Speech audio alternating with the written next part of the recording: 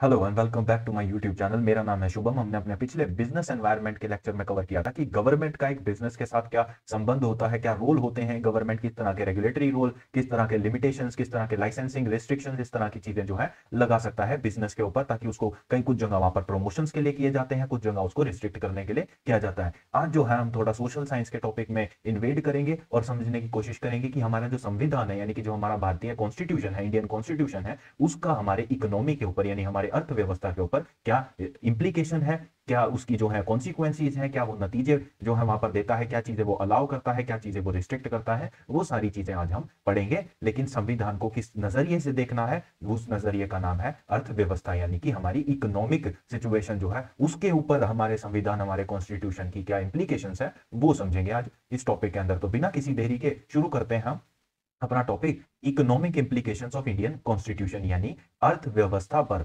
भारतीय संविधान के क्या जो है कॉन्सिक्वेंसीज हैं, क्या उसके जो इंप्लीकेशंस हैं। तो इंट्रोडक्शन से स्टार्ट करेंगे। The main objective of economic legislation are to support the economic policies of government. यहाँ कहने का क्या मतलब है, जो हमारा इकोनॉमिक लेजिस्लेशन है, यानी कि जो हमारे कॉन्स्टिट्यूशन का वो भाग है जो इकोनॉमी से रिलेट करता है, जो हमारी अर्थव्यवस्था से, अर्थशास्त्र से रिलेट करता है, उसके दो भाग हैं, कुछ ऑब्जेक्टिव्स आप कह सकते हैं। वो है इकोनॉमिक पॉलिसी, जो हमारी सरकार इकोनॉमिक पॉलिसीज लेकर आती है हमारे लिए, हमारे फायदे के लिए, ट्रेड के लिए, कॉमर्स के लिए, इंडस्ट्रीज के लिए, taxation policies, fiscal policies, budgetary policies, monetary policies, वो सारी जो पॉलिसीज हैं वो जो है गवर्नमेंट लाती है। और उनको सपोर्ट करने के लिए जो है हमारे संविधान में इस तरह के आर्टिकल्स दिए हुए हैं, इस तरह के रूल्स दिए हुए हैं, जो चीजें इन चीजों को गवर्न करने में गवर्नमेंट की मदद करती है। To control and regulate the economic activities, बिल्कुल सही बात है। जो इकोनॉमिक एक्टिविटीज आपका संविधान आपको करने की परमिशन दे रहा है और जो आपको ना करने की जो रिस्ट्रिक्शंस लगा रहा है, तो वो रेगुलेट और कंट्रोल इनडायरेक्टली किसके थ्रू हो रहा है, वो कॉन्स्टिट्यूशन के अकॉर्डिंगली हो रहा है। हमारा कॉन्स्टिट्यूशन हमको अलाउ करता है कि आपको किस तरह से जो है हमारे जो भारतीय देश है, हमारे भारतीय जो बाउंड्रीज है उसके अंदर ऑपरेट करना है, उसके अंदर रहना है, खाना है, पीना है, और किस तरह उस समाज का आपको हिस्सा बनना है। उसके कुछ राइट्स भी हैं, कुछ पेनल्टीज भी हैं, हर चीज हमारे कॉन्स्टिट्यूशन में डिफाइन की गई है। To protect the consumer interest and rights, तो कॉन्स्टिट्यूशन का एक सबसे बड़ा जो है हमारा पक्ष रहता है, वो यही रहता है कि भाई कंज्यूमर्स यानी कि जो पब्लिक है उसका इंटरेस्ट बरकरार रहे अपनी सरकार में। क्योंकि सरकार कौन है, सरकार वो लोग हैं, वो रिप्रेजेंटेटिव हैं, जो लोगों द्वारा चुने गए हैं, जो आम जनता द्वारा चुने गए हैं। उस कॉन्स्टिट्यूशन को एनफोर्स करने के लिए वो संविधान जो है वो एक गाइडलाइंस जो है देश को चलाने की, उसको एनफोर्स करने के लिए वो लोग चुने गए हैं, रिप्रेजेंटेटिव बनाए गए हैं। उसके बाद आता है to restrict the negative aspect of development. हाँ, जहां पर कुछ चीजें बुरी हो रही हैं उसको रिस्ट्रिक्ट करना। जिस तरह हमारे देश में जो है जो ड्रग्स हैं, वो चाहे सॉफ्ट ड्रग हो चाहे हार्ड ड्रग हो, उन सब की जो सेल परचेज है वो यहाँ पर बैन कर दी गई है। तो अब जैसे अपनी मेडिसिन है उनको छोड़ के वो चीजें यहाँ पर बताई गई हैं। Many Indian freedom fighters were quite influenced by the Russian economic system and believed in socialism और communism। कहने का मतलब है जो हमारे इंडियन फ्रीडम फाइटर्स थे, जैसे भगत सिंह जी हो गए या चंद्रशेखर आजाद हो गए, महात्मा गांधी जी हो गए, वो सारे जो फ्रीडम फाइटर्स थे हमारे, वो रशियन इकोनॉमिक सिस्टम को देखकर बड़े ही इन्फ्लुएंस रहते थे कि उनका सिस्टम कितना अच्छा है, वहां पर सोशलिस्ट इकोनॉमी है, वहां पर कम्युनिस्ट इकोनॉमी है, वो चीजें यहाँ पर लाई जानी चाहिए। While struggling for freedom, everybody dreamt of a country as a land of opportunities, a nation where every citizen would have equal opportunity and every citizen would be treated equally, a nation where there is no economic disparity, where economics and wealth are not concentrated in few hands। तो ये क्या कह रहे हैं, वहां पर उस time पर जब आजादी का टाइम था, जब हमारा देश जो है वो कॉलोनाइज्ड था ब्रिटिश गवर्नमेंट के द्वारा या ब्रिटिश रूल के द्वारा, तो उस वक्त ये सपना लिया गया था कि हम एक ऐसे देश की रचना करेंगे जहां पर जो एक देश ना होकर बल्कि एक अपॉर्चुनिटीज, यानी कि जो आपके पास ऑप्शंस होते हैं, उनका एक लैंड हो, जहां पर हर सिटीजन जो है, हर नागरिक जो है वो बराबरी से देखा जाए, जहां पर उसकी बराबर इज्जत हो, वैल्यू की जाए, उसको एक एक नजर से, एक समान नजर से वहां पर देखा जाए, इनइक्वालिटी ना हो, इनकम डिस्पैरिटी यानी इकोनॉमिक डिस्पैरिटी ना हो, उस तरह से एक जो हमारा भारतवर्ष है उसको, उसका सपना लिया गया था।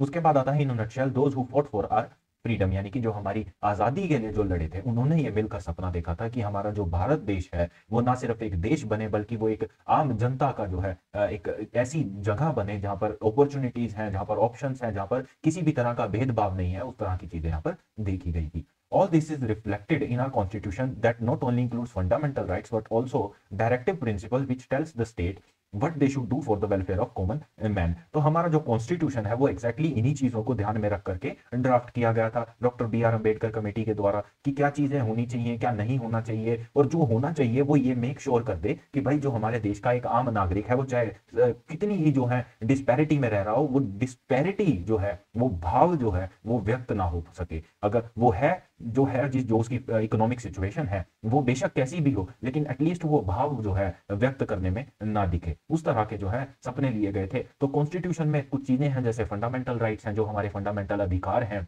जो हर एक नागरिक के पास होते हैं, राइट टू स्पीच, इस तरह की चीजें वहां पर गिवन है। और कुछ डायरेक्टिव प्रिंसिपल्स भी हैं, यानी कि कुछ ऐसे निर्देश भी हैं कि आपको उसी के हिसाब से अपना कार्यभार करना है।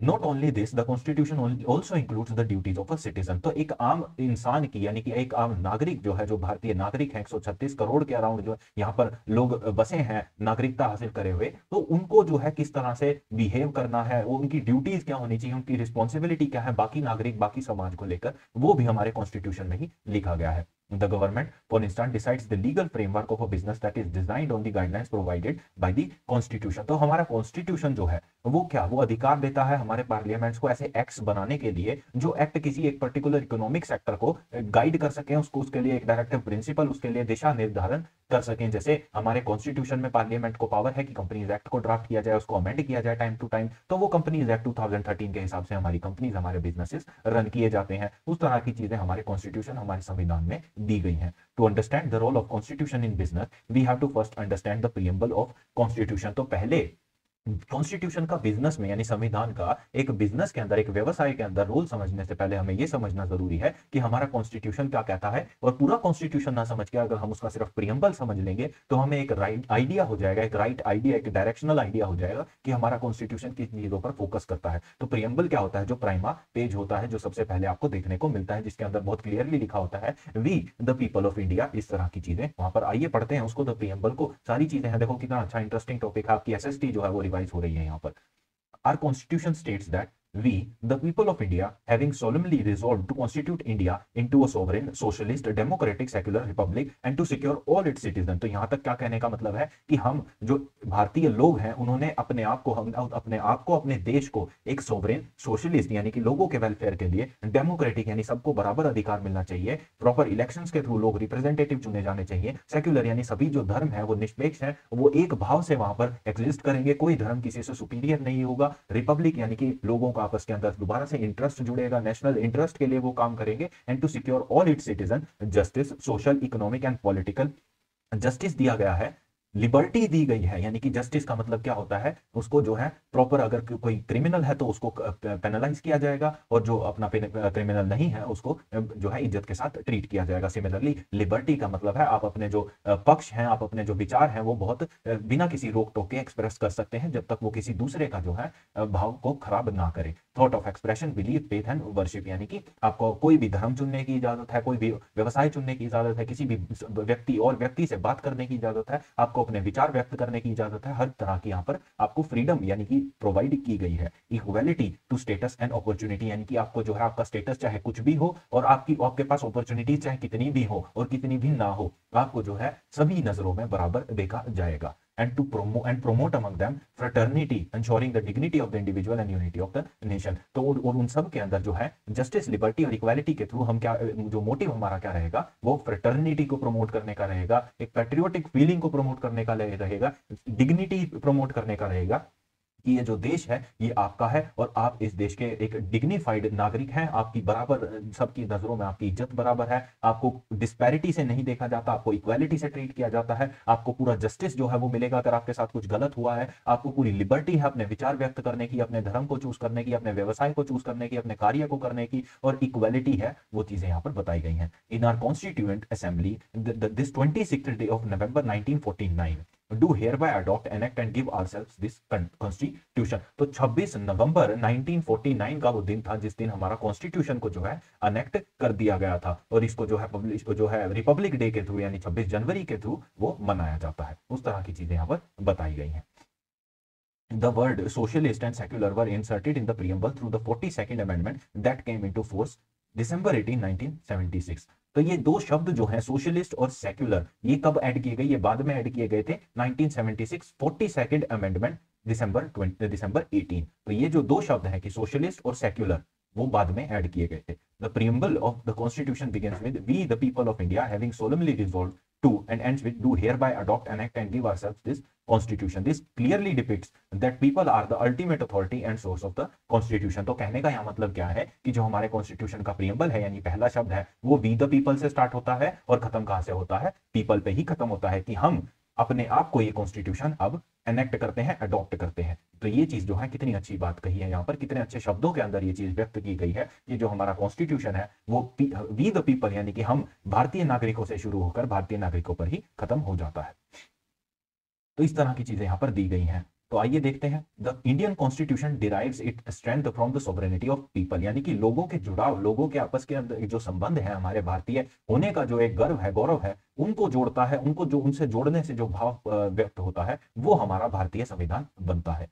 As all governmental organs and institutions won their origins to the sovereignty of the people, they cannot enjoy unlimited powers. तो ये कहने का मतलब है कि पावर्स दी गई है, राइट्स दिए गए हैं, जस्टिस प्रोवाइड किया जाएगा, सोवरेनिटी है, इक्वालिटी है, लेकिन ये भी इंश्योर किया जाता है एट द सेम टाइम कि इन चीजों को जो है लॉ एंड ऑर्डर के थ्रू ही एनफोर्स किया जाए, कोई इन चीजों का गलत इस्तेमाल ना कर ले। जैसे फ्रीडम ऑफ स्पीच जो है, आप उसका जो भाव क्या लेते हैं कि मैं किसी को गाली देना चाहूं तो मैं गाली दे सकता हूं, नहीं, उसका वो भाव नहीं है। आप अपने विचार व्यक्त कीजिए और वो विचार आप तब तक उस लिमिट में, उस दायरे में रहकर व्यक्त कर सकते हैं जब तक वो सामने वाले व्यक्ति का या जो आपके सुनने वाले हैं, लिसनर्स हैं, उनका इंटरेस्ट को हर्ट नहीं कर रहा। उस तरह की चीजें यहाँ पर दी गई हैं। They can enjoy only such powers which are conferred by the Constitution. Though the Parliament possesses the power to amend the Constitution, the power should be exercised in such a manner that the framework or the basic structure of Constitution is not abridged or destroyed. कहने का मतलब है कि parliament जो है, यानी कि हमारी जो पार्लियामेंट है, हमारी जो सभा है, उनको ये राइट दिया गया है कि वो कॉन्स्टिट्यूशन के अंदर टाइम टू टाइम बदलाव कर सकते हैं,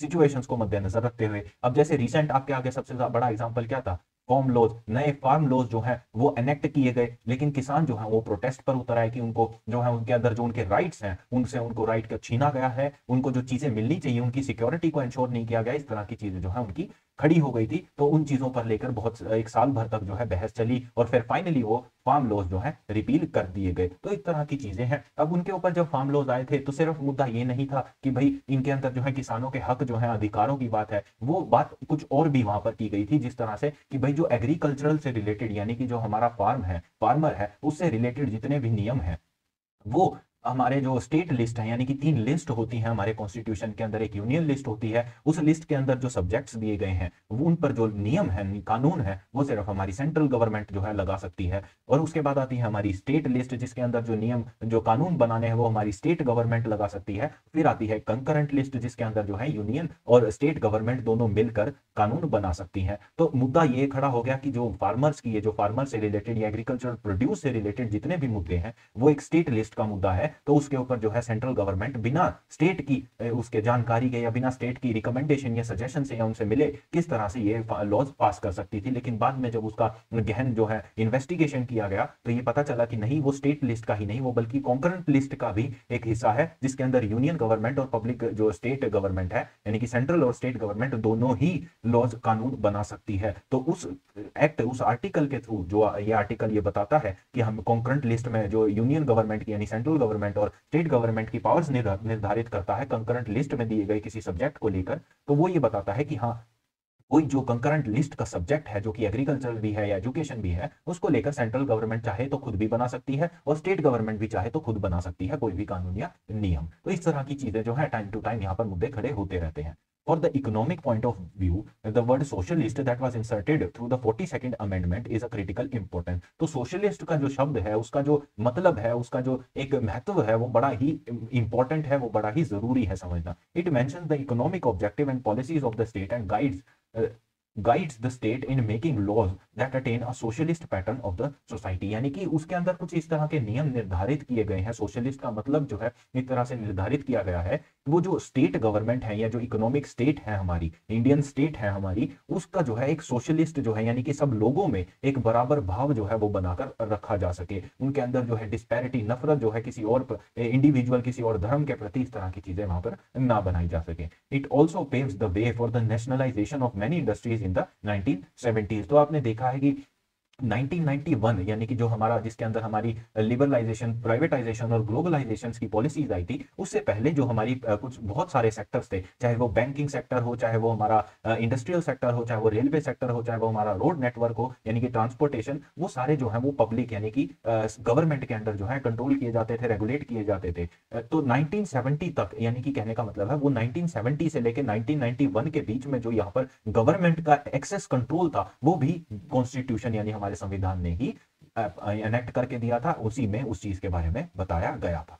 Indian socialism is different from the Western type of socialism, which involves nationalization of all means of production. As Indira Gandhi ji explained, we have always said that we have our own brand of socialism. We will nationalize the sectors where we feel the necessity. Just nationalization is not a type of socialism. कहने का मतलब ये है कि जो हमारा Indian socialism था वो इस तरह का था, वो मिक्स्ड टाइप का था। जहां पर प्राइवेटाइजेशन की जरूरत होगी वहां पर चीजों को प्राइवेटाइज भी किया जाएगा, और जहां पर सोशलिज्म यानी कि जहां पर लोगों यानी पब्लिक इंटरेस्ट के लिए, पब्लिक के जहां पर पब्लिक का जो है इन्वेस्टमेंट की जाएगी, यानी पब्लिक सेक्टर्स जिनको बोला जाता है आज के टाइम में, जिसके अंदर गवर्नमेंट का 51% स्टेक रहता है, वो उस तरह में वहां पर भी अगर जरूरत होगी तो वहां पर गवर्नमेंट भी अपना पार्ट प्ले करेगी, और अगर किसी सेक्टर में प्राइवेटाइजेशन की जरूरत पड़ती है तो वहां पर प्राइवेटाइजेशन भी की जाएगी। तो उस तरह की चीजें यहाँ पर बताई गई हैं। Therefore, while the Indian Constitution doesn't abolish private property altogether, it seeks to put it under restraint so that it may be used for public benefit। तो इस तरह की बातें यहाँ की गई। Shri Jawaharlal Nehru ji, India's first prime minister, had declared the socialist pattern of society and not socialism, यानी कि सोसाइटी का सोशलिस्ट पैटर्न होना चाहिए, ना कि एक एंटायर नेशन को सोशलिज्म के अंदर ले आना चाहिए। तो हमारा कहने का ओवरऑल मतलब अब ये हो गया इन नटशेल, अगर मैं कहूं कि हमारा जो भारतीय सोशलिज्म स्ट्रक्चर है वो इस तरह का है कि जहां प्राइवेटाइजेशन की जरूरत है वहां प्राइवेटाइजेशन करी जाए, और जहां पब्लिक सेक्टर यानी कि गवर्नमेंट कंट्रोल की जरूरत है वहां पे गवर्नमेंट कंट्रोल एस्टैब्लिश किया जाना चाहिए, और वो होता भी है। आपने देखा है नेशनल मोनेटाइजेशन पाइपलाइन जो है वो किस लिए लाई गई, वो इसीलिए लाई गई क्योंकि अब जो है कुछ सेक्टर्स ऐसे गवर्नमेंट ने डिफाइन करे हैं जहां गवर्नमेंट किस जो है वो मैक्सिमम प्रोडक्टिविटी या मैक्सिमम रेवेन्यू वहां से जनरेट करने में असमर्थ है, इनसफिशिएंट है। तो अब उस सेक्टर्स को प्राइवेटाइज किया जा रहा है ताकि उनसे प्रोडक्टिविटी निकाली जा सके, उनके अंदर दोबारा री इन्वेस्टमेंट के जो है स्कोप जो है जनरेट किया जा सके, तो वो हमारा सोशलिस्ट स्ट्रक्चर बन जाता है। Socialism to some people means distribution, which means cutting off the pocket of people who have too much money and rationalization। कहने का मतलब है सोशलिज्म का जो वेस्टर्न मीनिंग है वो ये है कि जो अमीर लोग हैं उनसे पैसा छीनो और सब में बराबर बराबर बांट दो। Both these are desirable objective but neither is by self itself socialism. तो ये दोनों डिजायरेबल है, अच्छी बात है, ज्यादा पैसा होना भी अच्छी बात नहीं है और कम पैसा होना भी अच्छी बात नहीं है, तो ये चीजें हैं, लेकिन ये अपने आप में जो है सोशलिज्म का अपना प्योर कॉन्सेप्ट ऑफ सोशलिज्म नहीं है। Any attempt to distribute wealth bye affecting the productive machinery is utterly wrong, to do so would weaken अस। इस तरह की चीजें जो हमारे नेहरू जी ने कही थी। Socialism is also reflected in the fundamental rights and directive principles of the state policy mentioned in the Constitution. These directive principles have an everlasting and maximum impact on the economic policy of state। यहाँ पर state का मतलब कोई राज्य नहीं है, यहाँ पर state का मतलब भारतवर्ष की बात की जा रही है। state मतलब एक पोजीशन, हमारे इंडिया की बात हो रही है। तो आप यहाँ पर जो state का मतलब है वो ये मत समझिए कि हरियाणा या अपना कोई उत्तर प्रदेश या राजस्थान उस तरह से राज्य भर की बात नहीं, राज्य भर की नहीं, पूरे इंडियन स्टेट की बात की जा रही है। And therefore have direct impact on every aspect of business, whether it is scope of business, where to invest, supply of raw material level। तो कहने का मतलब है जो हमारा सोशलिज्म का स्ट्रक्चर है, जो सोशलिज्म का हमारा मीनिंग हमारे कॉन्स्टिट्यूशन, हमारे संविधान ने निर्धारित किया है, वो इस तरह का है कि वो हमारे fundamental rights, duties, directive principle हर जगह जो है दिखाई देता है, महसूस होता है, ताकि जो चीज जहां पर जरूरत है वो वही हो रही हो, और जिस चीज को जो चीज जहां पर एक्सेस की जा रही है, एक्सप्लॉयटेशन हो रही है, उसको रिस्ट्रेन किया जा सके। उसके बाद आते हैं अपने फंडामेंटल राइट्स पे, यानी कि हमारे कानूनी अधिकार क्या है, हमारे संवैधानिक अधिकार क्या है एक आम नागरिक के। तो सबसे पहला है हमारा राइट टू इक्वालिटी। तो आर्टिकल 14 जो है वो हमें बताता है कि the state shall not deny any person to any person equality before law or the equal protection of within the territory of India। कहने का मतलब है कि जो स्टेट है, जो भारतीय स्टेट है हमारी, वो किसी भी एक नागरिक को उसका हक लेने से जो है मना नहीं कर सकती, वो उसको बराबर समझेगी जैसे बाकी नागरिकों को समझा जाना चाहिए, और उसको बराबर प्रोटेक्शन जो है, बराबर जो उसके ऊपर नियम है वो बिल्कुल बराबर तरह लागू करे जाने चाहिए। Article 15 prohibit discrimination on the grounds of religion, race, cast. तो आपने आर्टिकल 15 करके एक मूवी भी थी 2019 या 20 में कहीं आई थी, वो आपने नहीं देखी है तो आप जरूर मैं रिकमेंड करूंगा वो देखिए, वो काफी अच्छी मूवी है। उसके अंदर एक्टर जो है उनका नाम शायद आयुष्मान खुराना है, आप देखिए उन मूवी को। वो आर्टिकल जो 15 मूवी है वो एक्जैक्टली इसी टॉपिक के ऊपर बनाई गई है, बहुत डीप थॉट जो है वो आपके अंदर इग्नाइट करती है। तो कहने का मतलब है आर्टिकल 14 इक्वालिटी देता है, आर्टिकल 15 डिस्क्रिमिनेशन को एबॉलिश करता है, article 16 states that no citizen shall on ground of religion, race, caste, sex, place of birth, residence or any of them ineligible for or discriminated against in any respect of any employment under the state। तो कहने का मतलब है, यहाँ पर देख रहे हैं ना, आपको आर्टिकल वाइज जो है डिफाइन किया गया है किस आर्टिकल में क्या दिया है, और ये बहुत इंपॉर्टेंट आर्टिकल्स हैं। एज अ जनरल अगर आप एक भारतीय नागरिक है, रेजिडेंट ऑफ इंडिया है, तो आपको ये चीजें जो है पता होनी चाहिए, ये बहुत जरूरी है पता होने के लिए। अपने कॉन्स्टिट्यूशन के एटलीस्ट जो है आपको ये चीजें पता होनी बहुत जरूरी है। तो आर्टिकल 14 क्या कहता है, इक्वालिटी। आर्टिकल 15 हमारे डिस्क्रिमिनेशन को अबॉलिश करता है। आर्टिकल 16 किसी भी एम्प्लॉयमेंट एरिया में, यानी कोई भी सर्विस सेक्टर है, कोई भी हमारा एम्प्लॉयमेंट सेक्टर है जहां पर लोग काम कर रहे हैं, तो वो काम करने यानी कार्य करने वाले जो लोग हैं उनको किसी भी तरह का डिस्क्रिमिनेशन आप नहीं कर सकते उनको।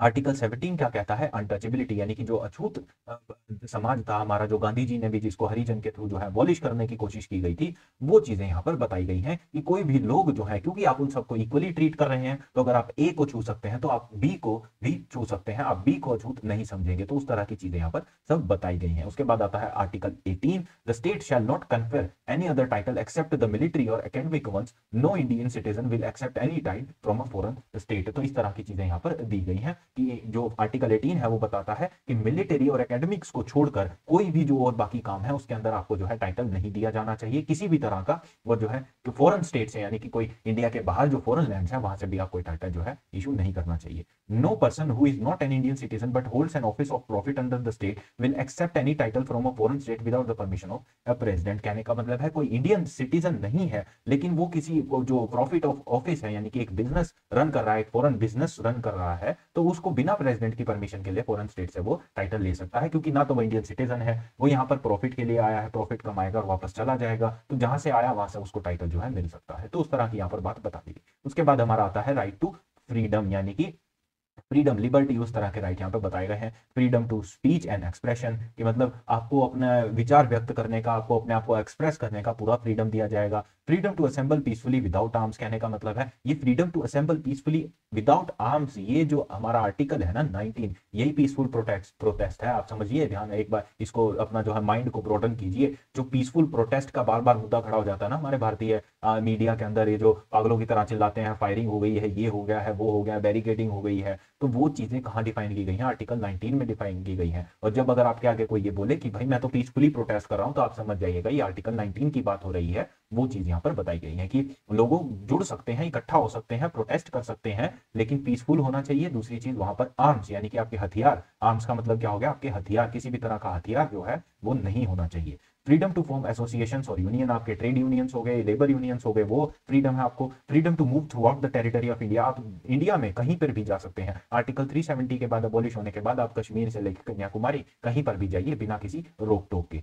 Freedom to reside and settle in any part of India, आप कहीं भी जाकर जो है रह सकते हैं, आपके ऊपर किसी भी तरह की रिस्ट्रिक्शन नहीं लगाई जाएगी। Freedom to practice any profession, occupation, trade और बिजनेस, आप किसी भी तरह का बिजनेस कीजिए, किसी भी तरह का ट्रेड कीजिए, ऑक्यूपेशन करिए, नौकरी करिए, कुछ भी करिए, आपको फुल फ्रीडम है। उसके बाद हमारा तीसरा फंडामेंटल राइट है राइट अगेंस्ट एक्सप्लॉयटेशन, यानी कि जो एक्सप्लॉयटेशन की जाती है, यानी कि जरूरत से ज्यादा कहीं पर काम किया करवाया जा रहा है, आपको डांट मारकर काम किया करवाया जा रहा है, आपकी इच्छा के खिलाफ जाकर आपसे काम करवाया जा रहा है, उस तरह की चीजें जो है एक्सप्लॉयटेशन के अंदर आती हैं। तो 23 आर्टिकल जो है वो बताता है the constitution prohibits traffic in human beings, बेगार and form of force labour. तो ट्रैफिकिंग का क्या मतलब होता है, जब आप जो है छोटे बच्चों को बेच देते हैं भीख मांगने के लिए, उनके लीवर्स के लिए, इस तरह की जो बुरी हरकतें हैं वो करना मना है। उनसे जो है बेगार करवाना जो है मना है, उनसे चाइल्ड लेबर जो कह सकते हैं वो चीज करवाना मना है, फोर्स्ड लेबर करवाना मना है। आप किसी को उसकी इच्छा के खिलाफ जाकर जो है उनसे काम नहीं करवा सकते। ऐसा नहीं है कि जैसे मूवीज में आप देखते हैं कि उसको 2 हंटर मारे और उसको काम करने पर लग गया, और वो चीज नहीं होती है। आप वो एक्सप्लॉइट कर रहे हैं और वो एक्सप्लॉइटेशन की अगर आपकी कंप्लेंट हो जाती है तो आपके ऊपर भारी कॉन्स्टिट्यूशनल पेनल्टी लग सकती है। This article makes the selling and buying of man and women, जो मैंने आपको बताया जो खरीद बेच चलती है, छोटे बच्चों की खासकर की जाती है, लेडीज की जाती है, वो सब आपको जो है पता होगा, इन चीजों के बारे में बताने की भी आवश्यकता नहीं। तो वो चीजें यहाँ पर बता दी गई हैं। आर्टिकल 24 का मतलब कहता है 14 साल से छोटे बच्चे जो है वो किसी फैक्ट्री में जो है या कहीं पर भी लेबर के लिए एलिजिबल नहीं होते हैं, उनसे आप काम नहीं करवाएंगे, उस तरह की बात की गई है। Right to freedom of religion, आप कहीं जाइए, कोई धर्म जो है, मुझे आज मन कर रहा है क्रिश्चियन बनने का, मैं क्रिश्चियन बन के जाऊंगा, मैं चर्च जा सकता हूँ, मैं गुरुद्वारे विजिट कर सकता हूँ, मैं हिंदू टेम्पल जा सकता हूँ, मैं जो है अपने मस्जिद जा सकता हूँ, मैं जहाँ चाहूँ वहाँ जा सकता हूँ, कोई मुझे मना नहीं करेगा। मेरे को जो मैं जाऊँगा तो वो मेरा अच्छे से वहाँ पर स्वागत करेंगे, बल्कि वो ये चीज़ से खुश होते हैं कि कोई दूसरे धर्म का जो है हमारे धर्म में आकर श्रद्धा प्रकट कर रहा है, जो उस तरह की चीज़ें जो हैं वो की जाती हैं। तो वो चीज़ें यहाँ पर बताई गई हैं कि एक इंसान जो है, उसका जो धर्म है, उसका रिलीजन है, जो उसके बिलीफ्स हैं, जो उसके फेथ है, वो उसका पर्सनल मैटर है, और इस पर्सनल मैटर को लेकर कोई दूसरा उसको जो है फोर्स नहीं कर सकता। आपने बहुत जगह न्यूज़ सुनी होगी, अभी रिसेंटली तमिलनाडु में भी एक केस आया था, जब तमिलनाडु क्या इस तरह की बहुत और जगह भी ऑल ओवर इंडिया से धर्म परिवर्तन को लेकर बहुत मुद्दे खड़े हुए रहते हैं। कभी कुछ हो गया, कभी हिंदू को मुस्लिम्स में कन्वर्ट करवा दिया, कभी मुस्लिम्स को हिंदू में कन्वर्ट करवा दिया जबरदस्ती, कभी क्रिश्चियंस को हिंदू में कन्वर्ट करवा दिया। इस तरह की हरकतें जो है वो चलती रहती हैं, लेकिन ये हरकतें करना जो है बिल्कुल भी अलाउड नहीं है, प्रोहिबिटेड है। और अगर ये आप पकड़े जाते हैं करते हुए तो आपके ऊपर बहुत बड़े लेवल की जो है कार्रवाई की जाएगी, और आपके ऊपर पेनल्टी लगेगी, और आपको जेल भी हो सकती है, हो सकती है, क्या होती ही है।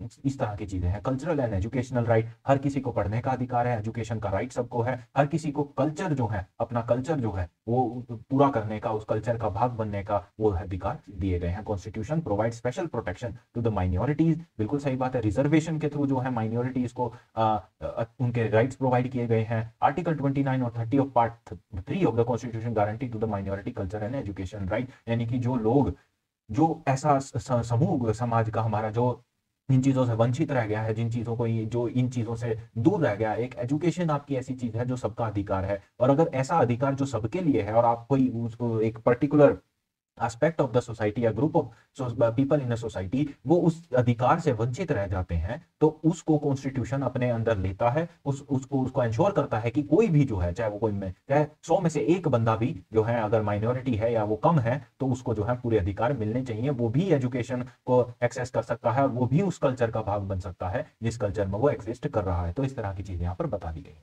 उसके बाद आते हैं राइट टू कॉन्स्टिट्यूशनल रेमेडीज। कहने का क्या मतलब हुआ, जो रेमेडीज है, यानी कि अगर आपके साथ कोई गलत काम हुआ है, आपके साथ कोई क्राइम हुआ है, तो आप, और अगर विक्टिम है किसी चीज के, किसी क्राइम के, या किसी भी चीज के जो ऊपर आपके कॉन्स्टिट्यूशनल राइट्स यहाँ पर दिए गए हैं, उनमें से किसी का भी एक्सप्लॉयटेशन आपके साथ हुआ है, और आप उस चीज के, उस एक्सप्लॉयटेशन के विक्टिम है, तो आपके पास कॉन्स्टिट्यूशनल रेमेडीज का जो है राइट है। आप जाइए कोर्ट में, जाइए पुलिस को कंप्लेंट कीजिए, आप जो है डिस्ट्रिक्ट कोर्ट में जाइए, वहां अगर आपका केस नहीं सुना जाता तो आप हाई कोर्ट में जाइए। और अगर जो पब्लिक केसेस हैं मोस्टली वो हाई कोर्ट तक रह जाते हैं, और जो इंटरप्रिटेशन बेस्ड केसेस हैं, जहां पर लॉ की जो डेफिनेशंस हैं उसको अगर बदला जाएगा, तो वो केसेस जो है सुप्रीम कोर्ट में जाते हैं। उस तरह की चीजें जो यहाँ पर बता दी गई हैं।